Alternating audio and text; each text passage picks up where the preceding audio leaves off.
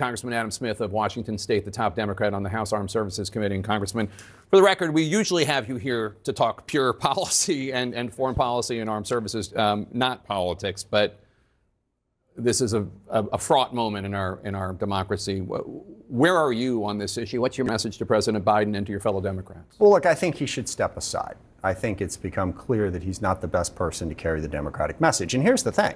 We have an incredibly strong message and record to run on. And in all respect to the president, he's done a great job.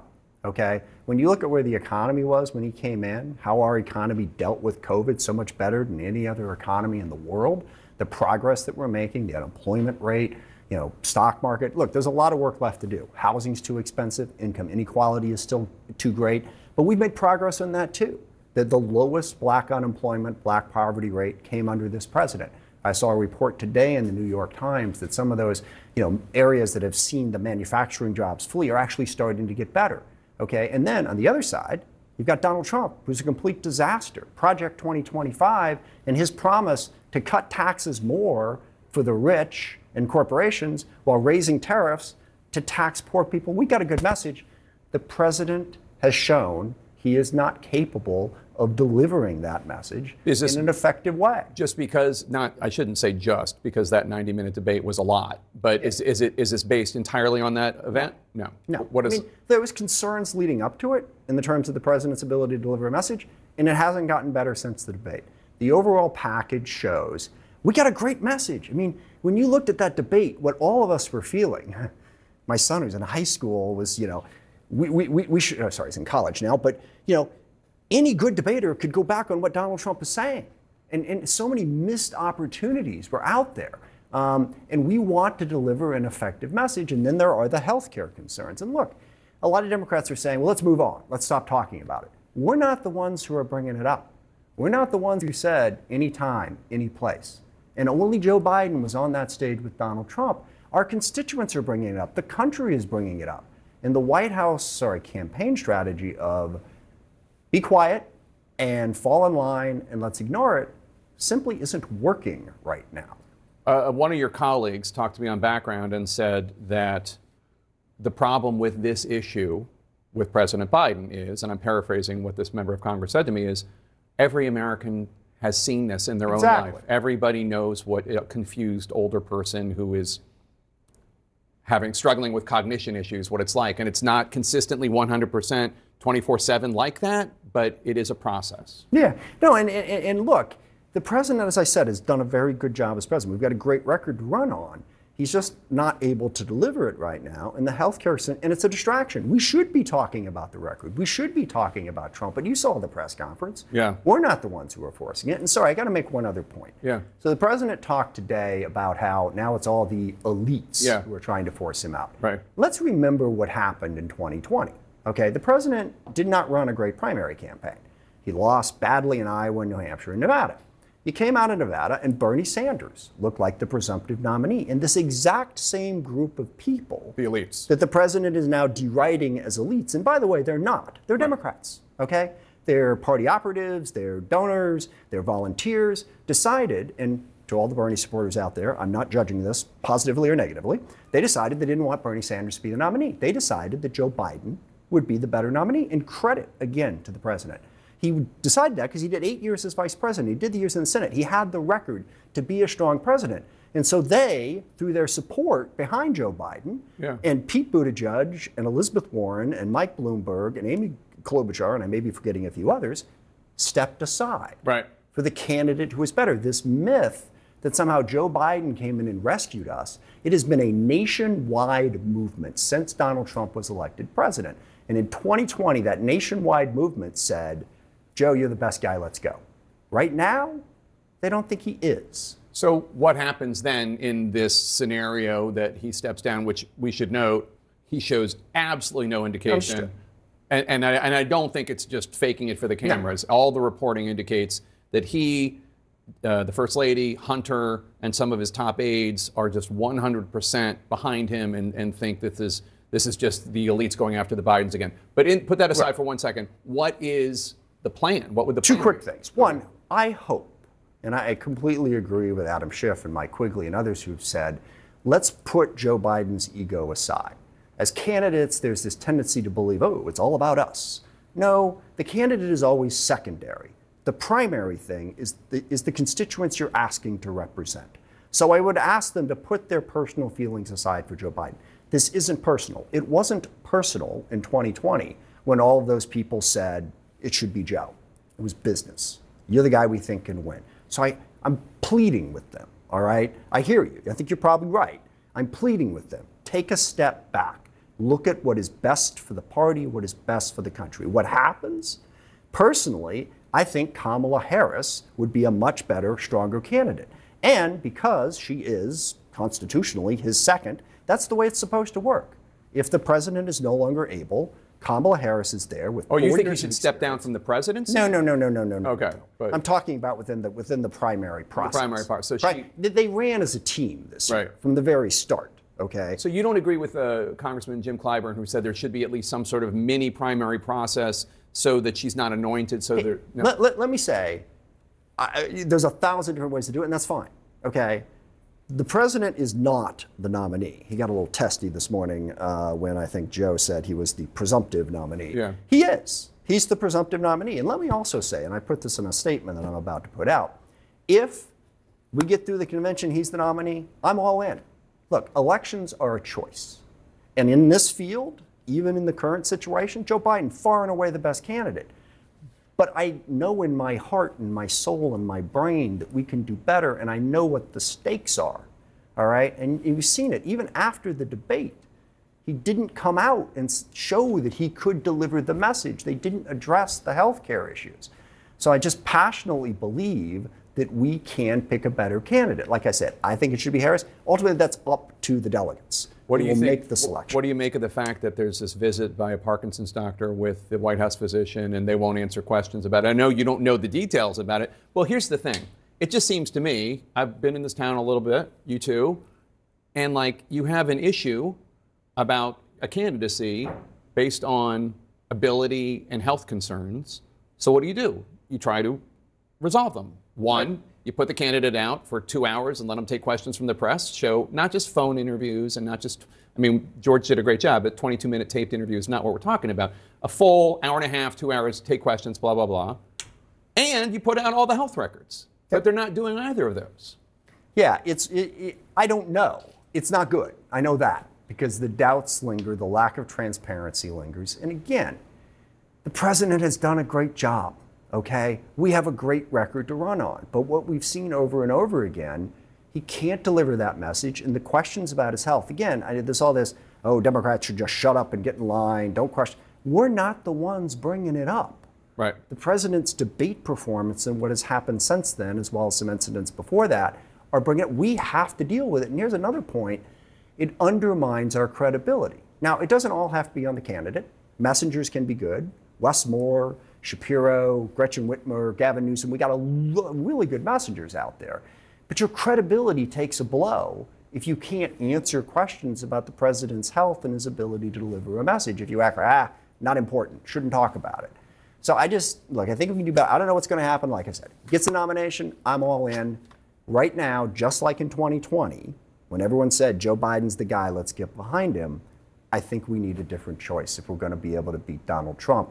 And that's what matters. It's not about Joe Biden. It's not about individuals. It's about making sure we move this country in the right direction going forward. Congressman Adam Smith, Democrat of Washington State, thanks so much for being here. Thanks for your candor.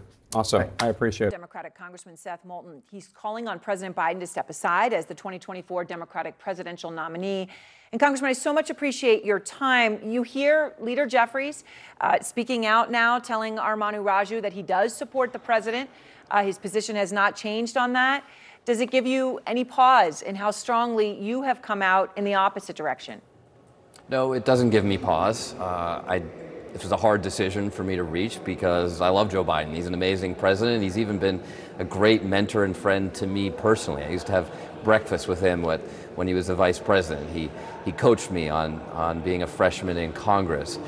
But we need to win this election. The reality, though, is that for the president, he's got to be all in until he's not. And I think a lot of party leaders feel the same way. For us in the rank and file, we're trying to be a little bit more honest and and really just push in the right direction here. I hear from constituents all over the country right now that we're desperate to win this election, and we've got to make sure we have the best candidate to defeat Donald Trump. So you did also hear, Congressman, the White House press briefing, that back and forth regarding a neurologist's visits, plural, to the White House. So I guess just asking you, and I understand, you've already made it clear what you think the president should do, that you think he should step aside, but what more do you want to hear from the White House right now about President Biden's health? And in some ways, I think the health is a distraction. We need a campaign plan. We need to understand what he's going to do differently to win. Because right now we're behind in the polls, especially in the key swing states the president needs to carry this election. And those polls got worse after the debate. So we need to see a change in course, not just one pre-taped interview over 7 days, over a week after the disastrous debate, but a real new plan to turn this around. Because when your strategy isn't working, you can't just double down on the same strategy. You have to have a new strategy. You have to have a new plan. And we haven't heard that yet from the White House. That he could say that would, and I understand that, is there something that he could say, though, that would change your conclusion here, right? Because you've been one of the few that have come out and you did so, even though many others either weren't willing to or were afraid to, right? But you did speak out. Is there something he could do or say at this point that would change your mind?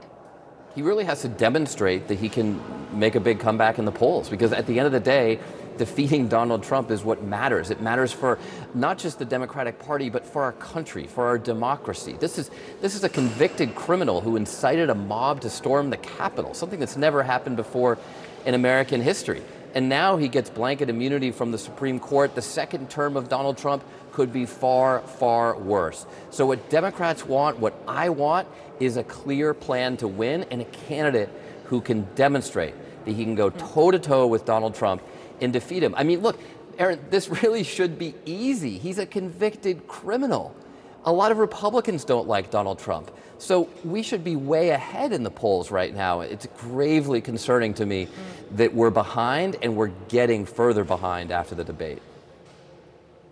So Jill Biden, the First Lady, obviously has been a steadfast defender of her husband by his side. And she said something today that I wanted to play for you, Congressman. Here she is.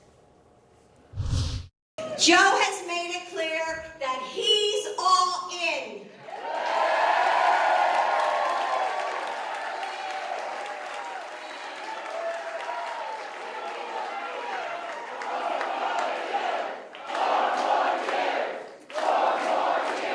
That's the decision that he's made. And just as he has always supported my career, I am all in too. Congressman, you talk about those breakfasts you had, that he was a mentor, so you know him personally. How important is Jill Biden right now to the president and to his decision-making?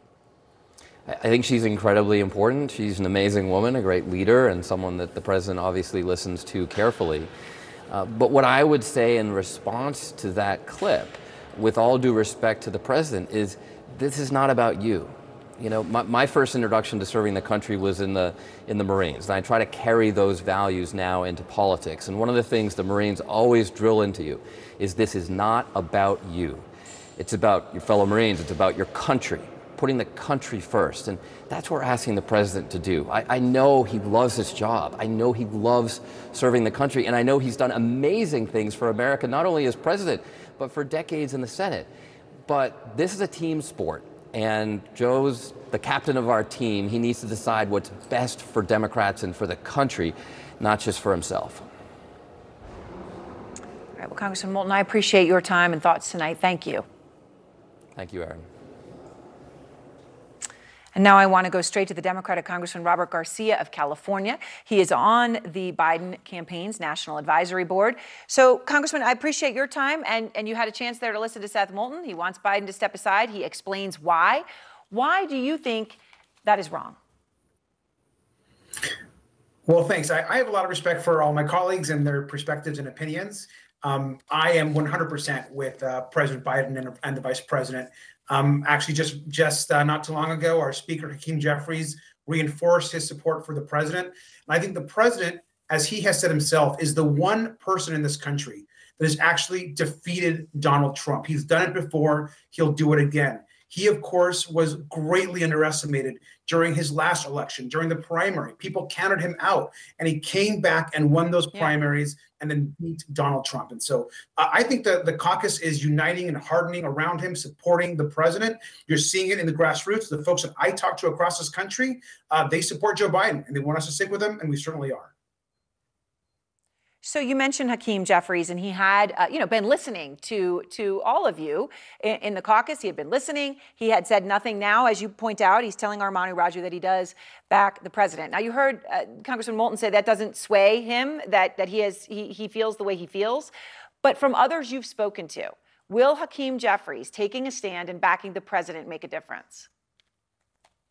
Of course. I mean, any time that you have Hakeem Jeffries, the next Speaker of the House, Nancy Pelosi, Barack Obama, Jim Clyburn, the leadership of our party uniting once again and standing with the president and the vice president, that's incredibly important. But more importantly, it's the grassroots voters. Let's not forget that the president had his absolute best fundraising numbers right after the debate. We're hearing from grassroots voters across the country. They are standing with Joe Biden and Kamala Harris. And so absolutely, I think having Hakeem's support is going to be critical. And I'm seeing today, I mean, the base of this party is our Black voters, our Latino voters. Those members, those voters are coming out strongly, and we are hearing from them to reinforce our support for the president. So I think what you're seeing now especially is this fighting spirit in Joe Biden. I think what he did today, what he's been doing the last couple of days, and really fighting back, punching back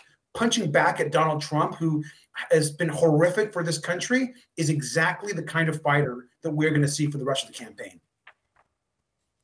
All right. Now, you are also on the House Oversight Committee, so I want to ask you about this, Congressman. The chairman of your committee, James Comer, is asking President Biden's Dr. Kevin O'Connor to come in for an interview. Now, he asked for that before the White House briefing today, and in that briefing, they would not confirm why O'Connor met with a Parkinson's specialist earlier this year.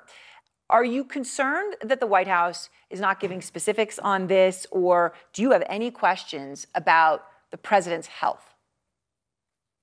Well, first, I mean, James Comer goes from one tinfoil hat conspiracy theory hearing to the next. I mean, it's been a constant attack on President Biden this entire time. He can't hold an honest hearing, and he hasn't been able to the entire time he's been leading the Oversight Committee. So I don't trust James Comer at all to do anything that's actually legitimate or being done the right way. This is the same person that attacks scientists and Dr. Fauci, the same person that brings literally spies and people that have been discredited to serve as witnesses in our committees. And so, no, I don't support James Comer and his endless investigations of Joe Biden. As far as the president's health, he's spoken to that. Right. His physician has put out that information. I trust the president. He's fighting back. He's doing great. Yes, he had a bad debate night. We all know that, but we're moving forward, and we're going to beat Donald Trump in November. Moments ago, Patty Murray, President pro tem of the Senate, just put out this statement on the president, quoting from a piece of it. More than a week since the debate, and after talking with my constituents, I believe President Biden must do more to demonstrate he can campaign strong enough to beat Donald Trump. There is such a case to be prosecuted against Donald Trump. President Biden has to lead the charge in making that case. Senator John King joins us now with some thoughts on that. John? Anderson, that is a senior Democratic lawmaker from a very blue state out on the West Coast, a former colleague, close colleague of Joe Biden in the United States Senate before he was vice president, saying, Mr. President, you have to do more. Not saying Mr. President gets out. The conversation you just had was so telling. You know, President Biden is trying to keep the support of his friends in the Black caucus. He's trying to keep that support because it's such a foundational element of the Democratic Party. And it causes strife for other lawmakers. If the Black caucus stays with the president, it's hard for many other Democrats to stand up and say, get out. But you have Democrats who are looking at all the data, and now a member of the Senate leadership who does not want Republicans to take charge of the Senate, saying, Mr. President, you need to lead the charge. What does she mean by that? You need to change the numbers. That's what she's saying. They want to see the numbers in the polling change, and they want to see it fast, Anderson, and that's hard to do. The president this morning said it's just the elites in the Democratic Party trying to push him out. But I'm just back from another trip on the road, Anderson. I want to take you to Wisconsin, right? And I want to show you, here's Milwaukee down here. This is blue. The president has to win here. Then you go just north of Milwaukee, you get to Ozaukee County. Just over the line down here is a little town called Cedarburg. This used to be reliably red country. If you see in the county, Trump got 55% last time. Trump struggles in the suburbs. Cedarburg is right down here. We spent some time with voters. They are not elites, Anderson. Many of them Democrats, many loyal Biden voters. Many of them say, Mr. President, please think about getting out. Cedarburg, Wisconsin, the 4th of July. The city's legendary parade runs 2 hours, as middle America as it gets. Locals call Cedarburg a living Hallmark movie. Picturesque, polite. Gina Salento was parade grand marshal this year. All right. And carries the Keep It Civil theme over to her growing pickleball studio. It just really is a place for people to forget what's going on in the real world, and they can focus on just having fun and getting along. You think they need a place to forget what's going on in the They real do. world? Why? They do, because it's extremely, you know, people have these anger issues. It's so polarizing what's going on. Yes, signs of polarization even here. But anxiety among Democrats is what jumps out now. I think that last week hurt so much that he's really got to think of the party and the country before he thinks of himself.